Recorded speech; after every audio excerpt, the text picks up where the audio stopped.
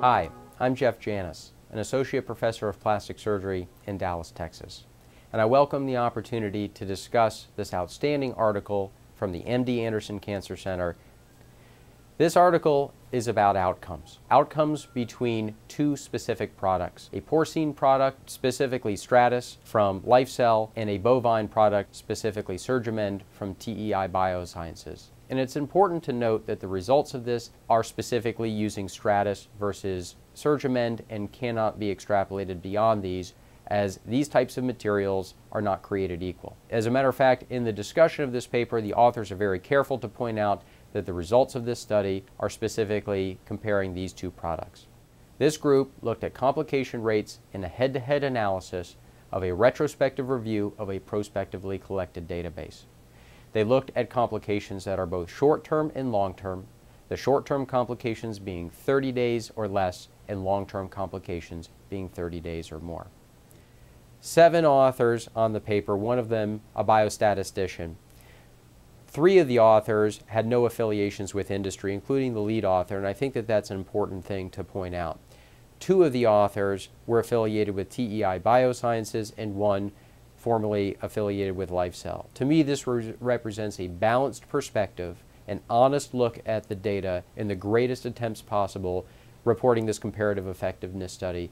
The study looks at 120 patients, 69 of them using Stratus, 51 using SurgiMend, and follows them out an average of 21 months, although the Stratus cohort was followed out for longer, approximately 24 months, and the SurgiMend followed 18 months approximately. They looked at complication rates, medical, surgical, and device failures. They also cohorted all of these together to look at all complication rates. Let me cut to the chase. The medical complications are irrelevant with respect to the type of acellular dermal matrix that's used. Things like cardiac failure, renal failure, pulmonary failure, etc., those types of medical complications are not going to be related to the type of acellular dermal matrix used. Therefore, I will not include them in parts of my discussion. The surgical complications, however, are specific to the types of ADMs used. This study, however, pointed out that the surgical complication rate was essentially equivalent between these two products. The most important part of this, however, is that these results are underpowered. And as the authors note in their discussion section, it would take 514 patients per arm, or 1,028 patients overall, in order to power this study to the greatest extent possible to show a difference between these two groups. Using a high-volume single institution like MD Anderson, they admit that this would take approximately 27 years. So, the medical complications are irrelevant. The surgical complications, even if statistically significant, which they're not, are underpowered. And this leads us to the third group, which is device failures. All of the device failures appeared in the Stratus group and none in the SurgiMend group. So one would expect that these materials are constructed differently. One being stronger and one being maybe more variable or less strong. And at the end of the day, that's difficult to prove because there are 14 surgeons contributing to this experience, while there were 7 device failures. So clearly, some of these device failures occurred in some of the surgeons' hands, whereas they did not occur in other surgeons' hands.